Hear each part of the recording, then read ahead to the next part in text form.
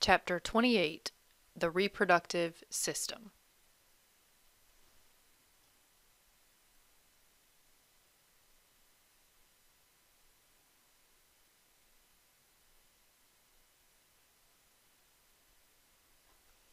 The reproductive system is the only system that is not technically essential to the life of the individual.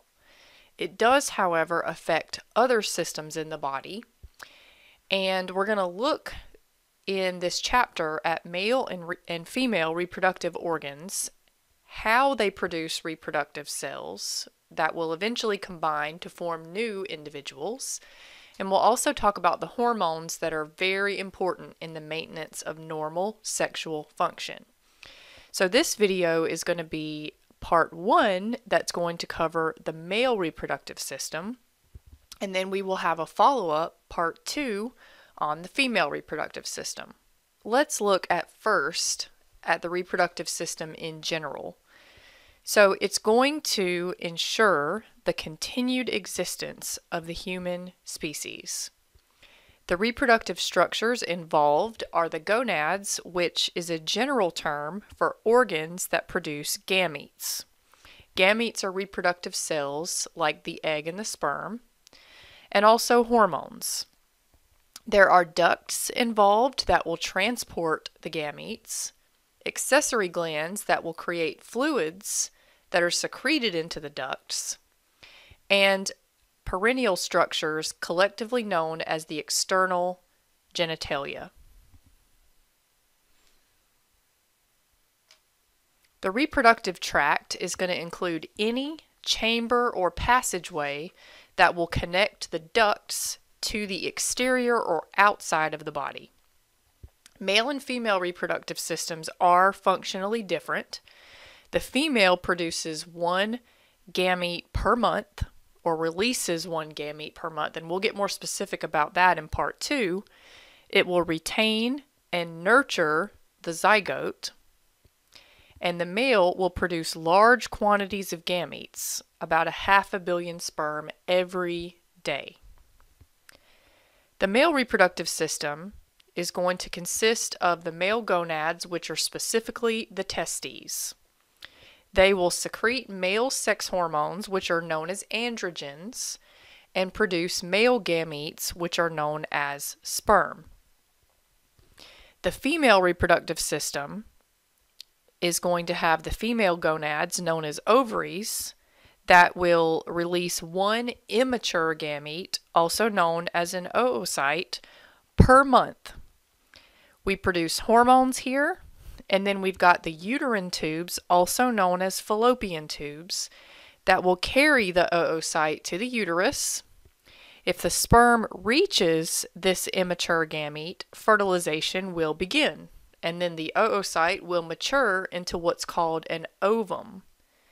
The uterus will enclose and support the developing embryo, and the vagina or vaginal canal will connect the uterus with the exterior or outside of the body. So again, we will revisit this when we get to part 2, going over the female. So let's kind of delve more into the male reproductive system specifically. So there is a pathway of sperm from production to release. And here are the high points of that. So we've got the testes, then the epididymis, ductus deferens, ejaculatory duct, and the urethra. I'm going to break that down a little further for you, and then I'll show you pictures of where all this is happening so we can see the traveling of sperm from production to release. We're going to have some accessory glands that will produce fluids that are emptied into the duct system. So this is going to include seminal glands, also known as seminal vesicles, prostate, and the bulbourethral glands. So I know this is like a little cheesy, but it works. There is an easier way to remember the pathway of sperm from production to release, and it is by using 7-Up. Okay, so 7-Up, we're going to take each of those letters in 7-Up and allow them to stand for something that will help us to remember the pathway of sperm from production to release. So let's start with the S. The S stands for seminiferous tubules. Seminiferous tubules we haven't really seen yet. I'm going to show you a picture of those in a bit, but they are crammed here in the testes. So these are tightly coiled little tubes that are inside of each testis. The seminiferous tubules are where the sperm cells are actually made. So we're going to start there. Once they're produced in the seminiferous tubules, they will then move into the E for epididymis. So because there are two testes, that means there would also be two of the epididymi. So this is the epididymis right here. It's kind of comma shaped on the back or posterior surface of the testes. So there's the epididymis. So the sperm will move from the seminiferous tubules to the epididymis, then to the V vas deferens. Now this book that I'm using is going to use ductus deferens instead of vas deferens, so I've included that in the parentheses here.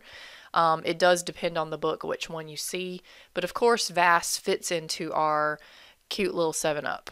So vas deferens, and because there are two testes, there will also be two vas deferens. So the vas or ductus deferens is this long tube, so follow my arrow here, this long tube that goes up on top of the bladder and around the back of the bladder. And once it goes around the back of the bladder, the vas deferens will empty into the next E, which is the ejaculatory duct. So here's the ejaculatory duct right here, and it runs right through this round thing, which is the prostate. We'll talk about that in a little bit as well.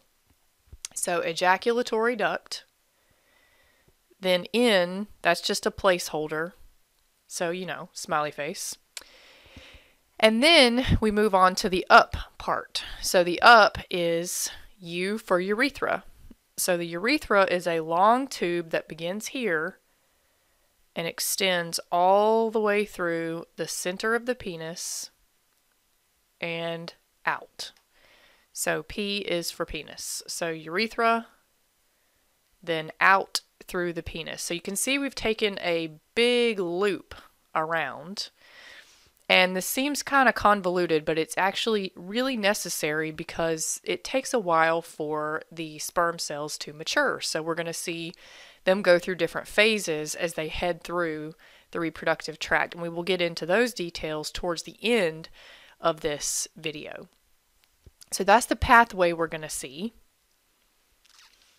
The testes hang in the scrotum. So the scrotum is a fleshy pouch that encloses the testes, and they suspend inferior to the perineum, anterior to the anus, and posterior to the base of the penis.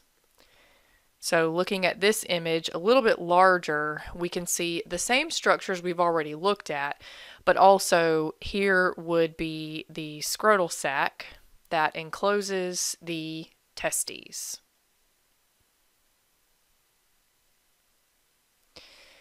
This is a view of the accessory glands, which we haven't really talked about yet, but I will go ahead and mention them to you now since we are seeing them.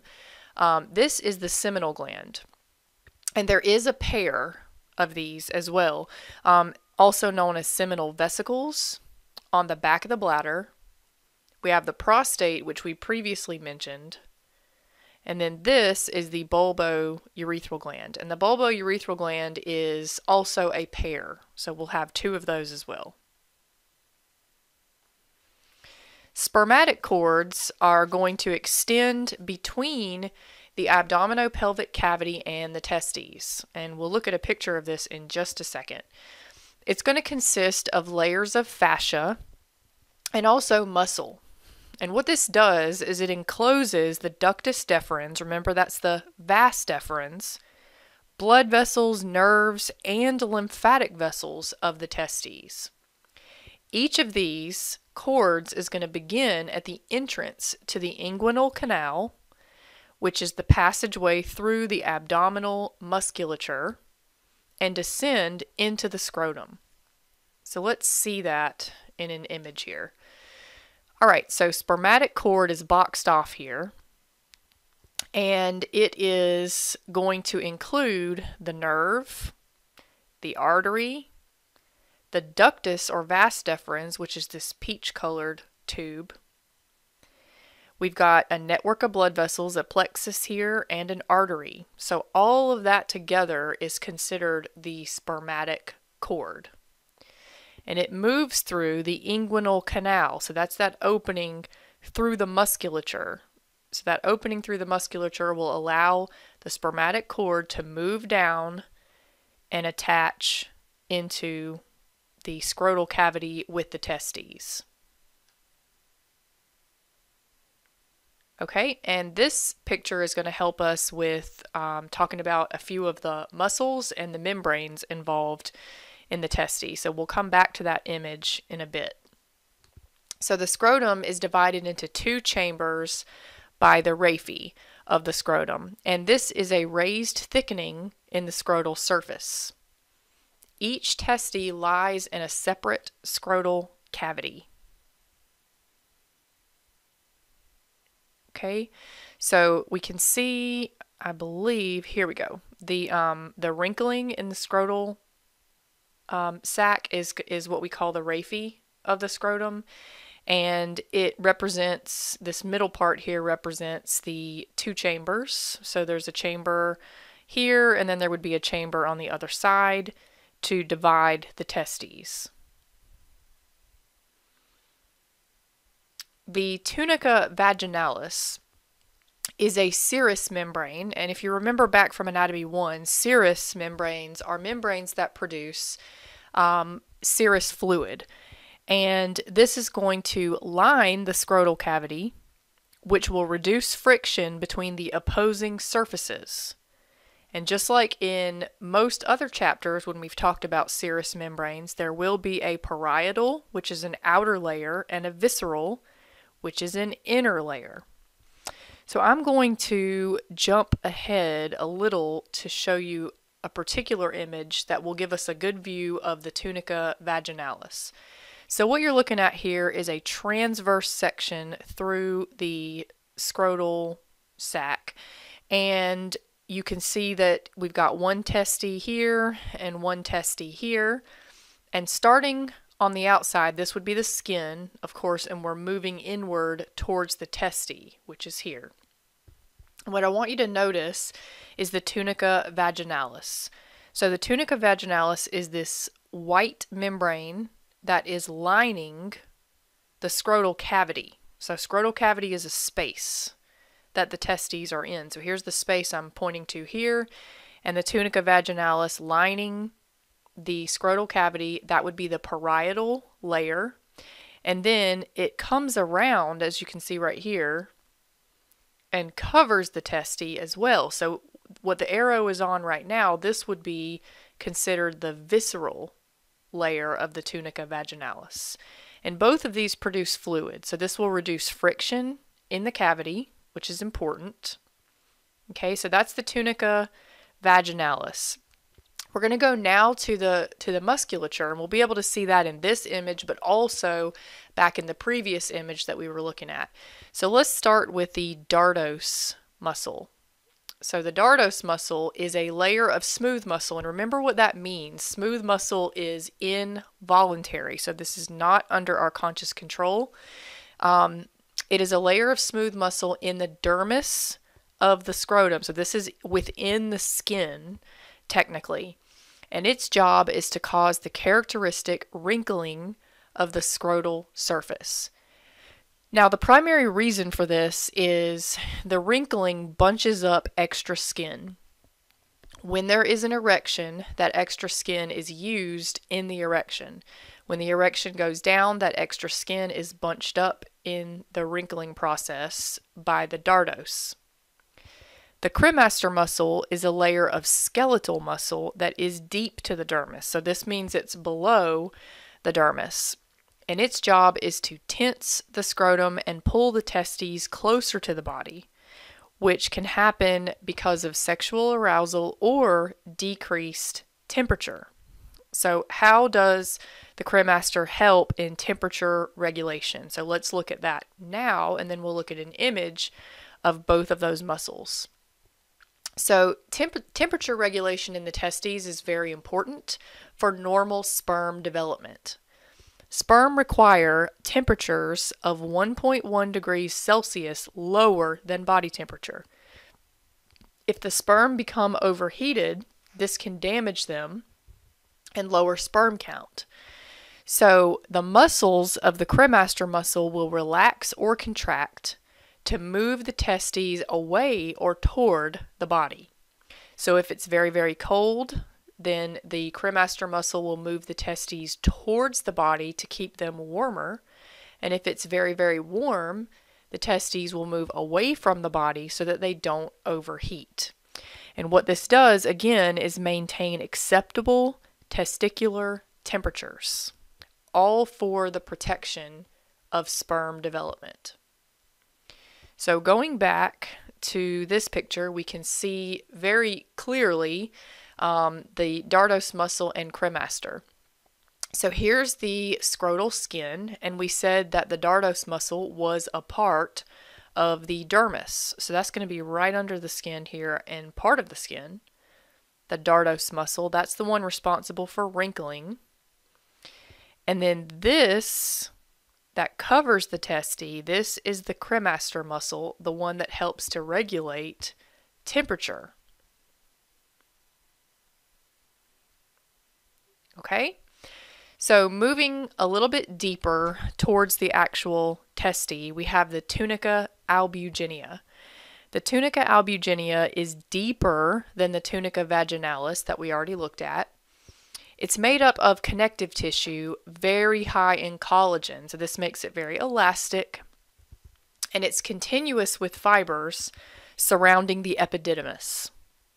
These fibers will form septa, or dividers, that will converge near the entrance to the epididymis. This will support blood and lymphatic vessels of the testes and the efferent ductules. So if none of that made sense, that's okay, because we really haven't looked at it. So let's go forward to that image we looked at before and see what the heck we're talking about.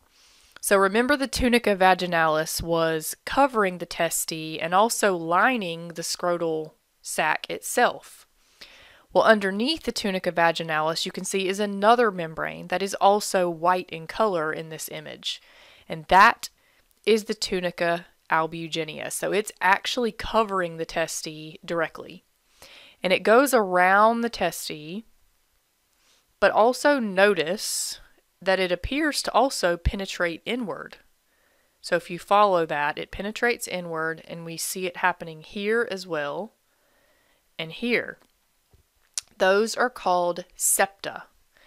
Septa is to divide. So septa testi, these are divisions or walls in the testes, sort of like the segments of an orange. It divides them into segments, and each of these segments, each of these triangular segments, is called a lobule. A lobule. So each of the wedges is a lobule, and those are created by the septa. Now, inside of each lobule is the seminiferous tubules. Now, that was the S in 7-Up, that very first letter, seminiferous tubules. And that's what these tightly coiled purple squiggly tubes are in this illustration, are seminiferous tubules. Okay, and that's labeled right here. Seminiferous tubules are very important because this is where the sperm begin. This is where they're made, in these tightly coiled little tubes. So let's talk about them a little bit. The septa subdivide the testes into lobules. We just talked about that. And the lobules will contain about 800 slender and tightly coiled seminiferous tubules. This is where sperm production happens, so super important. Each is about 80 centimeters long, and if we stretch each one out in one testis, it makes about a half a mile. These connect to the reedy testis, which is a network of interconnected straight tubules, and then efferent ductules connect the reed testis, or the reedy testis, to the epididymis. Okay, so let's see what in the world that means. So here are our seminiferous tubules, and you can see that they transition into this area right here. Okay, and that area right here is the reedy testis. So here we go, it's labeled over here. And once the sperm move from the seminiferous tubule into the reedy testis, we will then head through the efferent ductules, which are these straight little tubes leaving here, into the epididymis. Remember, epididymis is the first E in 7 up. Okay, so seminiferous tubule, the reedy testis, efferent ductules into the epididymis. Areolar tissue fills the space between the tubules. Now, that's something we talked about in Anatomy 1 in Chapter 4.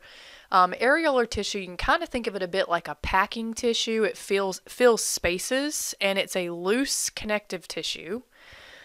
Within those spaces, there are also going to be blood vessels, interstitial endocrine cells, also known as Leydig cells, and they produce the hormones. Androgens, the dominant male sex hormones, testosterone being the most important one of the group. So this is a cross-section through a seminiferous tubule, and what I want you to notice, and we're actually going to come back to revisit this later towards the end of this video, but this represents the wall of the seminiferous tubule. Remember those 800 tightly coiled tubes? And this is the lumen. Reminder that a lumen is a hollow inside of something. So this is a hollow space, and inside the wall of the seminiferous tubules, look at all that cell division going on. These are sperm being produced. And the closer we get to the lumen, the more mature the sperm become until they break off, enter the lumen, and then they begin moving on to the next phase of 7 up. So we're going to come back to this and see how the sperm are produced and how they end up in the lumen. Testes produce immobile sperm. So when the sperm are first made, they can't move, which means they're not ready. We can't fertilize without some kind of movement. So they are not yet capable of fertilizing an oocyte. Other parts of the reproductive system are going to be responsible for helping those sperm to mature, nourish them, store them, and then transport them. The immobile sperm from the testes are moved on by cilia. Remember the little hair-like projections that sweep things across the cell surface. There's cilia lining the efferent ductules that we looked at that will help to sweep these immobile sperm into the epididymis. So let's go on to the epididymis. So we looked at the seminiferous tubules, and then remember we move on to the E, which is the epididymis. This is the official start of the male reproductive tract. It's a coiled tube about 7 meters long. Wow, that's long. It's bound to the posterior border of each testis, and it has regions. It has a head, body, and tail. The head is the largest part of the epididymis. It will receive the sperm from the efferent ductules. The body on the posterior surface of the testis And then the tail begins near the inferior border of the testes, and it will connect with the ductus deferens.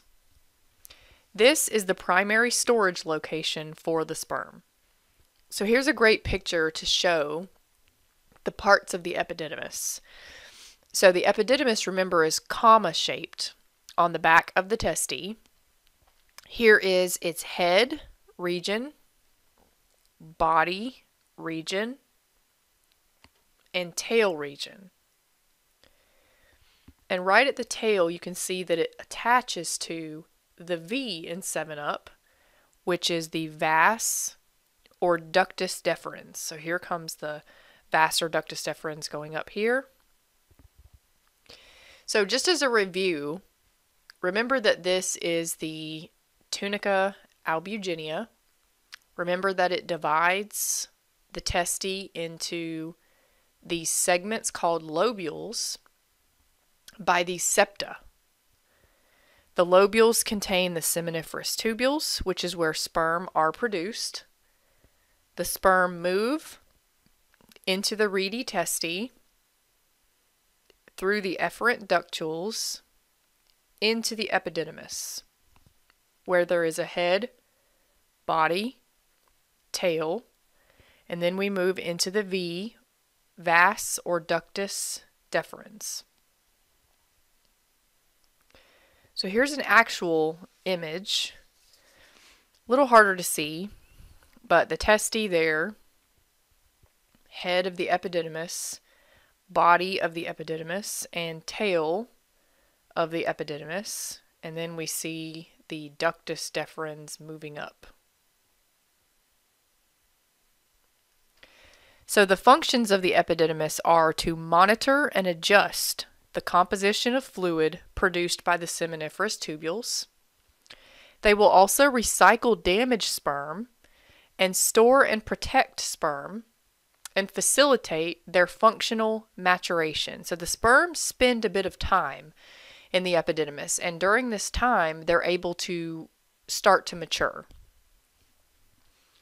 So moving on to the ductus or vas deferens. This is part of the spermatic cord we talked about towards the beginning. It begins at the tail of the epididymis and goes through the inguinal canal, curves inferiorly along the urinary bladder toward the prostate and seminal glands. The lumen, remember that means the hollow inside, will enlarge into an ampulla of the ductus deferens. And to me this looks like a swollen part of the ductus deferens. The wall is a thick layer of smooth muscle here, which I think will be important in contracting to move fluid through. So we're going to look at this as well in a picture because it's a lot easier to understand if we can see it. So hang on one second for that. The ductus deferens is lined by pseudostratified, ciliated, columnar epithelium. Now, I'm secretly hoping that you're just totally aware of what all that is from learning it in Chapter 4 of Anatomy 1, but in case you're rusty, pseudostratified means not truly stratified. So it looks stratified, but it really isn't. It also has cilia on it. We know what that means. And the epithelial cells are columnar in shape, which means they're rectangular. Peristaltic contractions will propel the sperm and the fluid forward. The ductus can store sperm for several months in an inactive state with low metabolic rates. The male urethra is used by urinary and reproductive systems. It's going to extend 18 to 20 centimeters from the bladder to the tip of the penis and is divided into 3 regions. We have the prostatic urethra, the membranous urethra, and the spongy urethra. Okay, so let's look at the accessory glands, and then we're going to go back and tie in all these things we've just introduced using images. So the accessory glands are going to produce the fluid component of semen. which is a mixture of secretions, and each one has distinctive characteristics. The important glands that we're going to go over are seminal glands, also known as seminal vesicles, prostate, and bulbourethral glands. Okay, so let's take a look. Now, what we're looking at here is this is the back or posterior surface of the urinary bladder. Okay, so here's the male bladder, and then we've got a ureter going up to the kidneys here, a ureter going up to the kidneys here, and then here is our pair of ductus or vas deferens. Okay, you can see them moving through here, and remember we said that towards the end of the vas or ductus deferens, they are going to enlarge, forming what's called the ampulla of the ductus deferens, which is labeled here. So they become enlarged, and then they converge and empty into one tube. You can see they're coming together and emptying into one tube, which is called the ejaculatory duct. So the ejaculatory duct is short, and it is the second E in 7-Up. Okay, so the ejaculatory duct, which empties into the urethra. So now we're into the word up in our 7-Up. U for urethra. Now I want to point out the glands here that we mentioned, the accessory glands. So on the left and right of the ductus deferens, we have our seminal glands, also known as seminal vesicles. And I'll tell you what they secrete in just a minute. But you can see that they empty into this same converged area in the ejaculatory duct. Around the urethra is the prostate gland. So here's part of the prostate, there's the other part of the prostate, which also releases fluid. That is a component of semen, the fluid part of ejaculate. And then below we have two bulbourethral glands on the left and right sides of the urethra. Okay, so we're about to transition into what do all these glands make and how are these fluids helpful. But I want to go way back to the original male reproductive picture to show you the divisions of the urethra. So the urethra, we said, was in 3 sections. We have the prostatic urethra, which is, of course, within the prostate. We have the membranous urethra, which begins on the outside of the prostate and extends to the penis. And then once we are inside of the actual penis, there is the spongy urethra. The spongy urethra.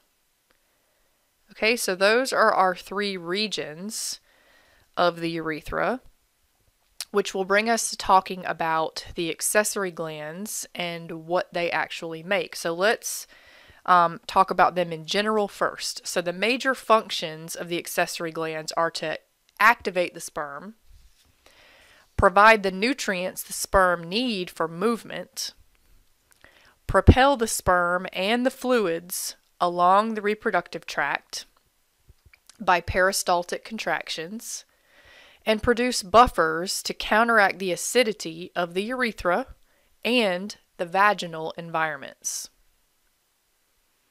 So seminal glands first. These are tubular glands. They're coiled and folded, and they're very active. An estimation is they make about 60% of semen volume. The ejaculatory duct is the short passageway we looked at.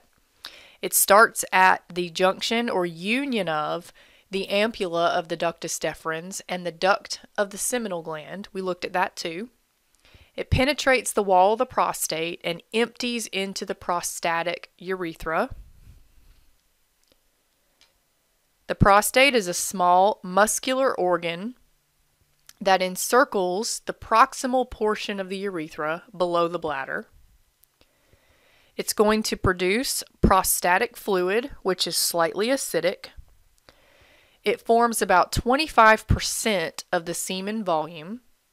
and is ejected into the prostatic urethra by peristalsis. Prostatitis is prostatic inflammation, and it can occur at any age, but it's more common in older men. Bulbourethral glands are also compound and tubular mucus glands. They're round, we looked at them in the picture, and they're very small, about 10 millimeters in diameter, located at the base of the penis, and they secrete a thick alkaline mucus. This is what's referred to as pre-ejaculatory fluid. So this is actually secreted before ejaculation, and what it does is it coats the urethra and lubricates the tip of the penis. When it coats the urethra, it does so with an alkaline or basic mucus. What this does is it neutralizes urinary acids. So remember, in men, the urethra is shared with both the reproductive tract and the urinary system. So urine could have just moved through the urethra. So this alkaline mucus will coat the urethra, neutralizing the urinary acids so that when the sperm follow in ejaculation, they will not be damaged by the urinary acids. The duct of each gland will travel alongside the spongy urethra and empty into the urethral lumen. Semen or ejaculate is the typical ejaculation will release 2 to 5 milliliters of fluid. A very low volume could indicate problems with the prostate or seminal glands.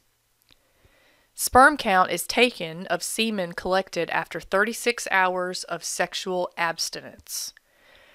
What's considered normal range would be between 20 and 100 million sperm per milliliter.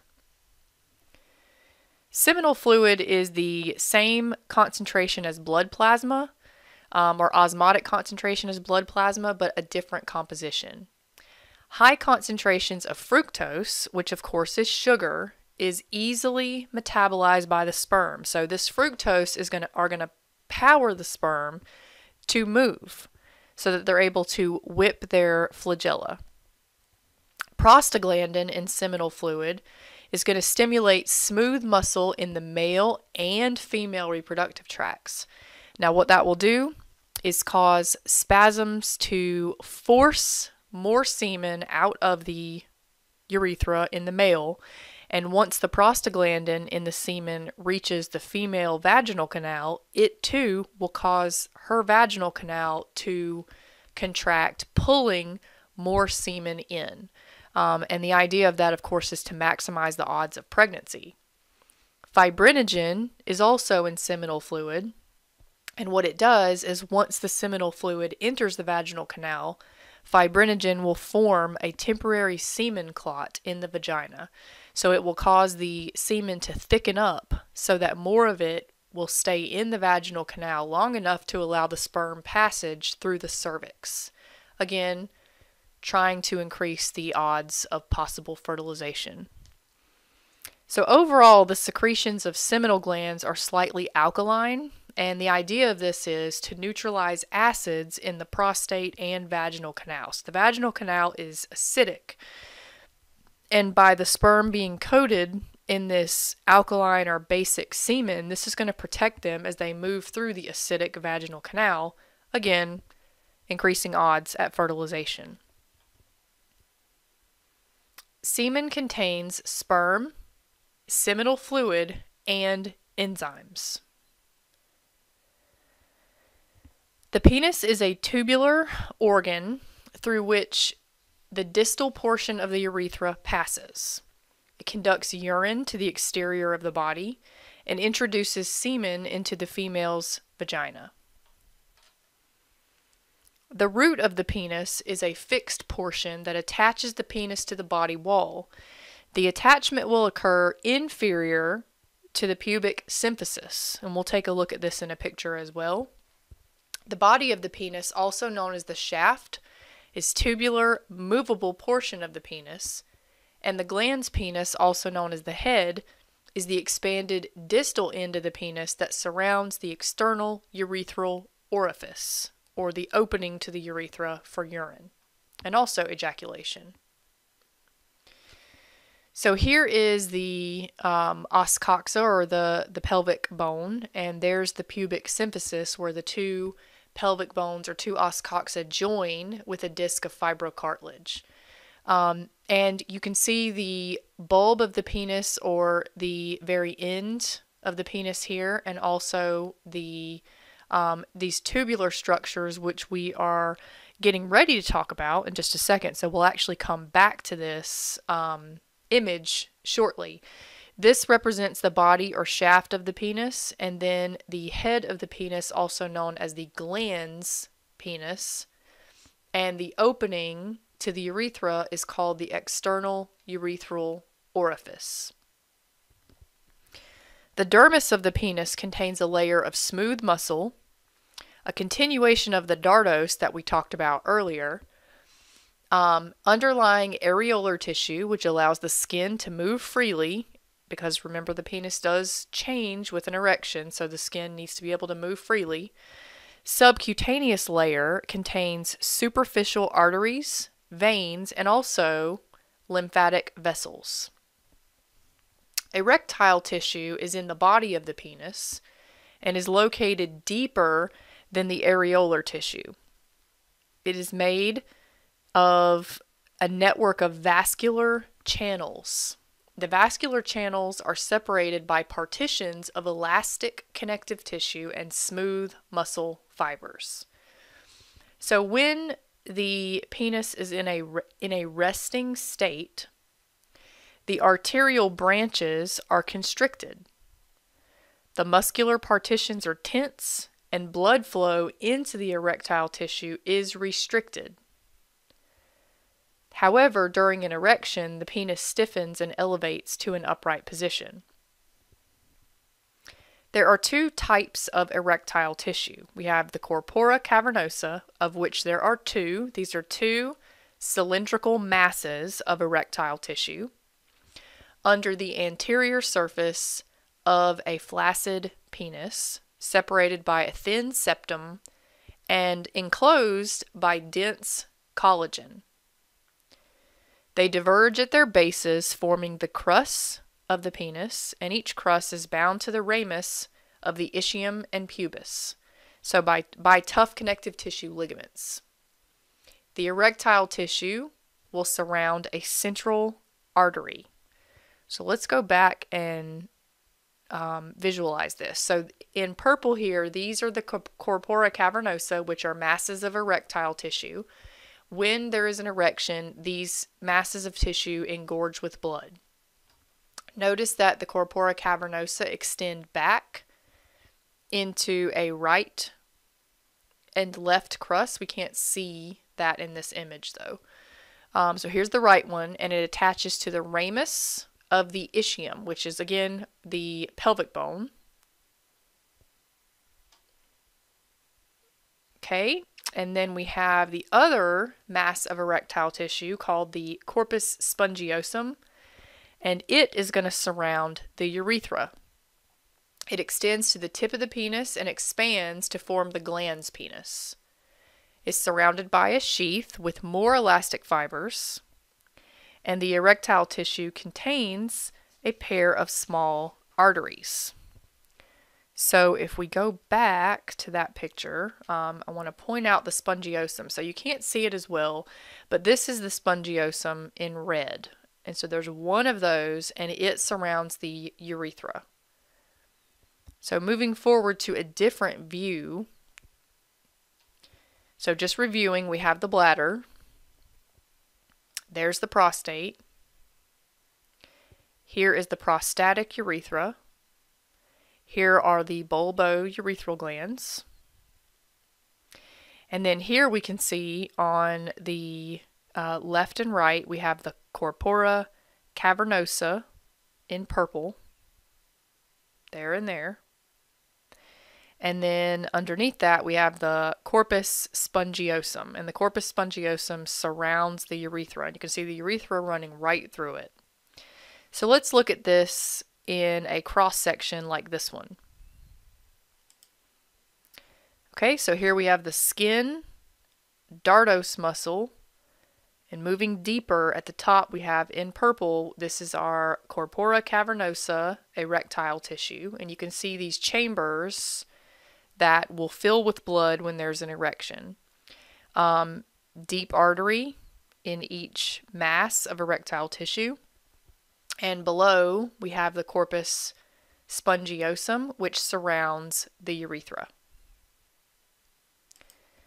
So the last big topic is spermatogenesis, or the formation of sperm, and also the hormones involved. So spermatogenesis is the process of sperm production, begins at puberty, and continues past the age of 70.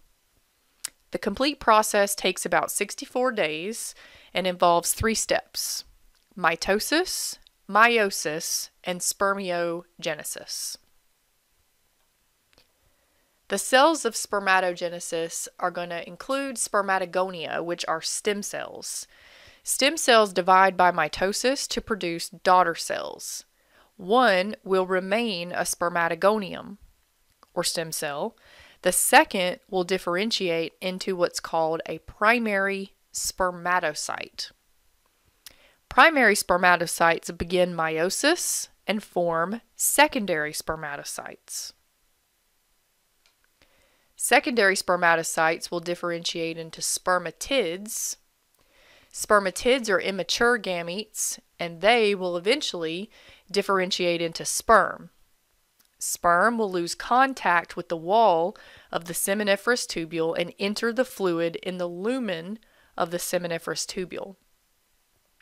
So we're going to review this using an image as well, but keep in mind that spermatogenesis happens in the wall of the seminiferous tubule like we talked about earlier. The contents of the seminiferous tubules are spermatogonia, spermatocytes at various stages of meiosis, spermatids, sperm, and large nurse cells to help out with the process. So here's an image of the seminiferous tubule, and there's the lumen. Remember, that's the inside of the tube. And you can see that there's a lot of activity going on in the wall of the seminiferous tubules. On the very outer surface, we have the spermatogonia.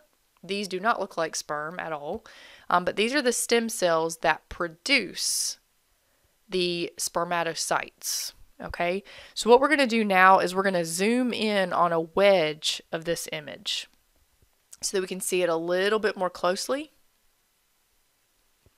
Okay, so here are the spermatogonia, which remember are the stem cells that produce the primary spermatocytes. Okay, so stem cells, spermatogonia, will divide to produce primary spermatocytes, which are these.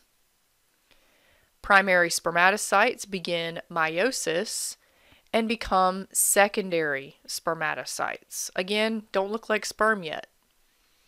Secondary spermatocytes become spermatids. You see how we're moving closer to the lumen as we go and become more mature? Spermatids still don't look like sperm. The spermatids will become sperm. These do look like sperm. So what happens between here and here? Well, the answer is spermiogenesis. So we had spermatogenesis, which is the production of the sperm, and now the changes that happen between spermatid and sperm is called spermiogenesis. So let's talk about spermiogenesis. So here's our spermatid, and it has to look like this. And this one's not quite ready yet either. It's going to turn into this. So how do we go from here to here? Well, the answer is spermiogenesis, and spermiogenesis takes about 24 days. And what's happening in spermiogenesis is the spermatid will shed excess cytoplasm and begin developing a flagella, or flagellum if we're talking about one. And in the process of shedding this cytoplasm, we are going to shed all organelles that are not helpful to a sperm's life. So we're shedding, we're shedding, we're shedding until we are left with this, a mature sperm. So the sperm is left with a head. The head contains DNA in a nucleus, and it's going to be half the complement of a human. So humans have 46 chromosomes, right? So that means we've got the equivalent of 23 in here. So we've got a head with DNA. We have a neck piece or middle piece, and the neck or middle piece contains mitochondria, which is super important because, you know, they make energy. And they're going to make energy from that fructose in the seminal fluid. And so once they have metabolized that fructose and produce ATP, then that tail, the flagellum, can whip accordingly, propelling the sperm forward. Spermiogenesis is the last step of spermatogenesis. Each spermatid matures into one sperm. And as we saw, this involves structural changes to the spermatid. The sperm in spermiation will lose attachment to its nurse cell and enter the lumen of the seminiferous tubule. The nurse cells play a very important role in spermatogenesis.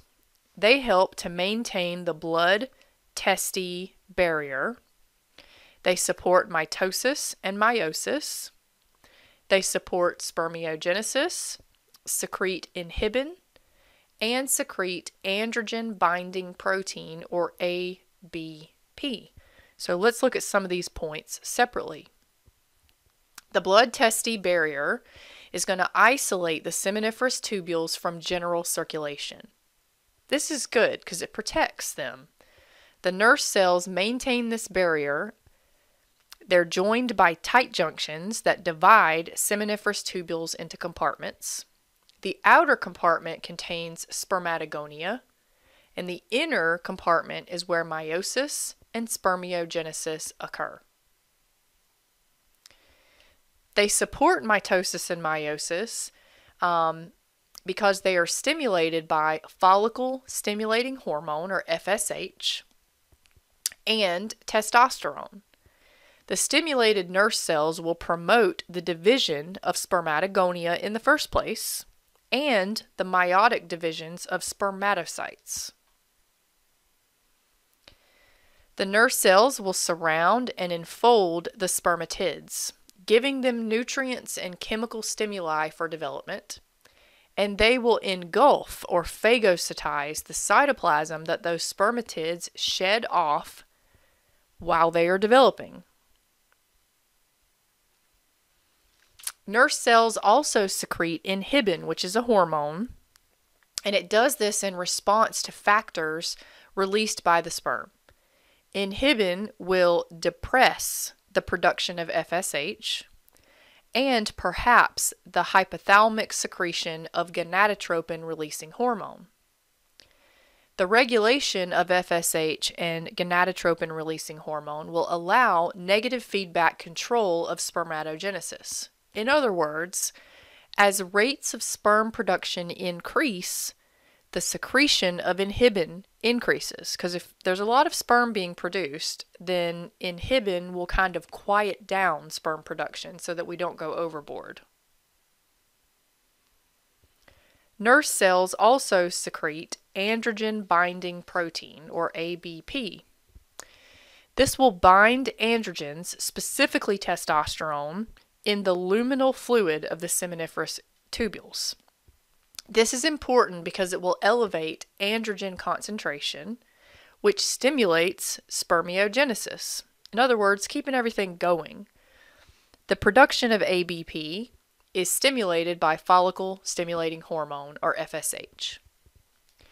The sperm that leave the epididymis are mature, but they're not mobile. To become motile, which means actively swimming, and fully functional, the sperm must undergo capacitation. There's 2 steps in this. 1, sperm become motile when they're mixed with secretions of the seminal glands. Remember, we've got to give them some fructose so that they can begin producing energy. Sperm become capable of fertilization when they're exposed to the female reproductive tract. The anatomy of sperm, as we already looked at, includes a head, neck, middle piece, and tail. The head, as we saw, has a flattened appearance, and it's going to contain the nucleus with chromosomes, and as we said, half the human complement.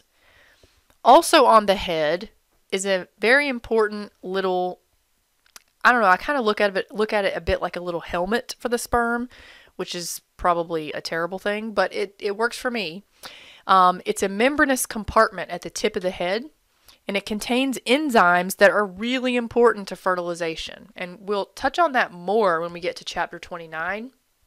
But these enzymes will help the sperm to penetrate the egg when it comes time. The middle piece is attached to the head by a short neck and contains mitochondria that are arranged in a spiral around these protein tubes.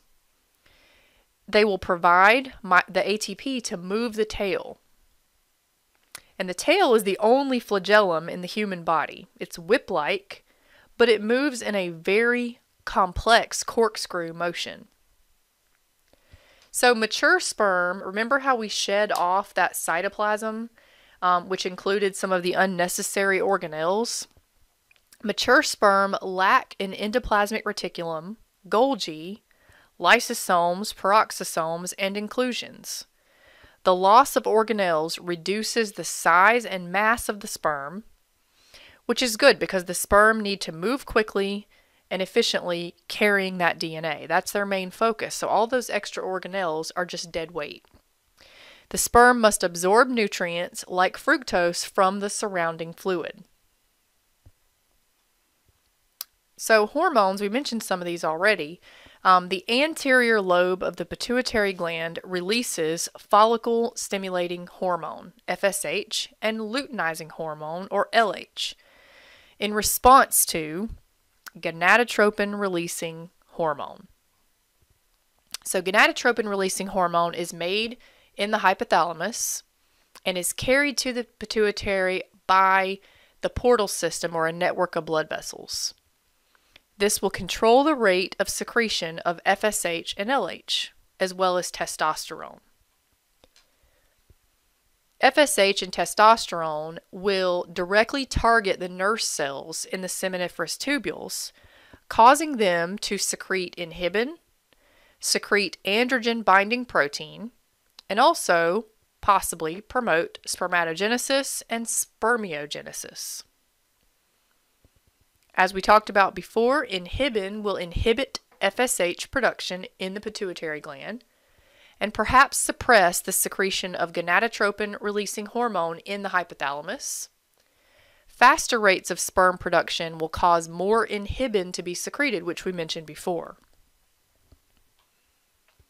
Luteinizing hormone will target interstitial endocrine cells of the testes and induces secretion of testosterone and other androgens. Testosterone is huge in the male reproductive system. It plays a big role in male sexual function. It functions like other steroid hormones, where it circulates in the bloodstream bound to one of 2 types of transport proteins. It is able to diffuse across the target cell membrane and bind to receptors in the cell. The hormone receptor complex binds to DNA in the nucleus, and what will happen is it can stimulate spermatogenesis, maintain libido, and it will stimulate bone and muscle growth, establish and maintain male secondary sex characteristics, and also keep the accessory glands and organs functional and healthy. All right, so we will pick up in part 2, the female reproductive system, next time. Thank you and see you soon.